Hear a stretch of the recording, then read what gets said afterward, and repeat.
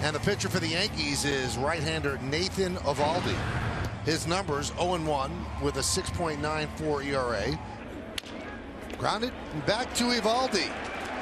And that's going to do it here in the first inning. Good pitch there.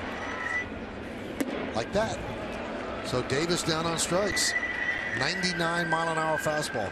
I'll tell you what, if Eovaldi can get ahead and then use that high-powered fastball up out of the strike zone, it can be really effective.